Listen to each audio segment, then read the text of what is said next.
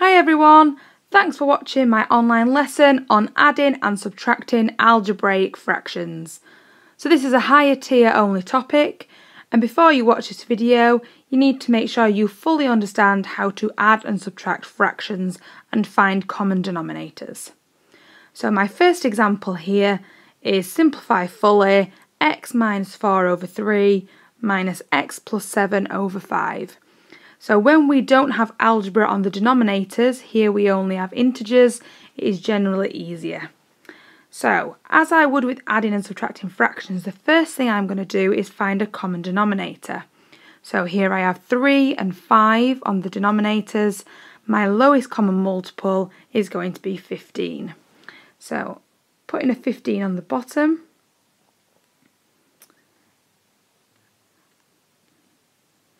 Now the first fraction, to go from the 3 on the denominator to the 15, I am multiplying by 5. So I need to multiply the numerator by 5 as well. And for now I'm just going to leave it in brackets. So I'm going to do all of that multiplied by 5. And then on my second fraction, I multiply everything by 3. So that's my first step, and that will get me some marks. Now I'm going to expand the numerators, so this is 5x minus 20 over 15 minus 3x plus 21 over 15. Now I've just got to write these as one fraction, and I can do this now that my denominators are the same. So I have 5x minus 20 minus 3x minus 21. Just be careful at this step here. If it was 3x minus 21 in the numerator, that would make it a double negative and I would have minus 3x plus 21. So just be careful of that step. And this is all over 15. Now to simplify my numerator, 5x minus 3x is 2x. And minus 20 minus 21 is minus 41, and that is all over 15. And that won't simplify any further because there is no integer apart from 1 that divides 2, 41 and 15. That's my final answer. Here's a slightly more tricky example because this time I have algebra on the denominators of my fractions. So I need to find some common multiple of x plus 4 and x minus 4. Now the simplest way to do this, as we do with adding fractions, we could always multiply the denominators together. So if I had a denominator of 6 and 8, I know for definite that 48 would work as a common denominator. It might not be the best option, but it certainly works. And with algebra, that's the only option we have.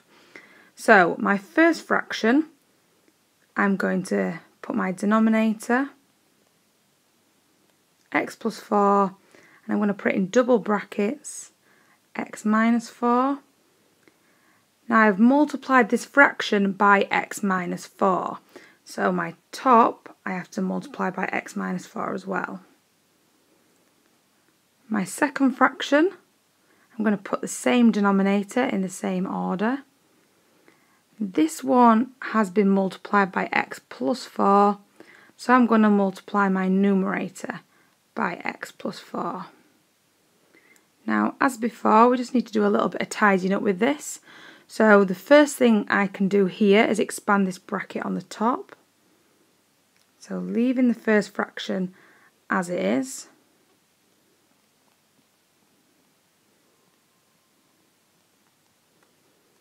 And my second fraction is going to become 2x plus 8 and the same denominator.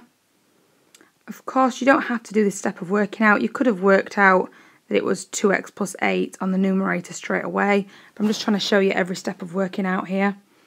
So my final answer here is going to be, I have an x minus 4 and a 2x plus 8 on the numerators, so that's 3x plus 4.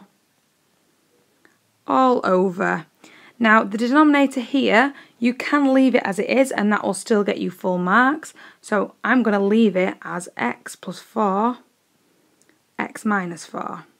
There's no need to create extra work for yourself there figuring that out, unless the question specifies that it wants the answer given in a certain form. And this one doesn't, it just says simplest form, so this is fine for full marks.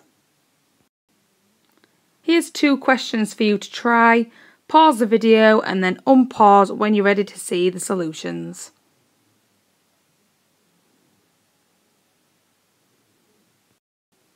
Here's the solutions. So the first question, you should have been using a common denominator of 12, and when you expand your numerators and simplify, you have 7x minus 11 over 12. And the second question, use a common denominator of 2x minus 1 and x plus 1 in brackets. So I left them as single brackets on the numerators to start with. And then when you combine these together, just be careful, you have minus 2x and minus 1, which is plus 1 on the numerator. And then we have 2x and minus 2x, which cancel each other out. We're just left with 3 on the numerator, all over my double bracket denominator. And again, there's no need to expand that to make extra work for yourself. Thank you for watching.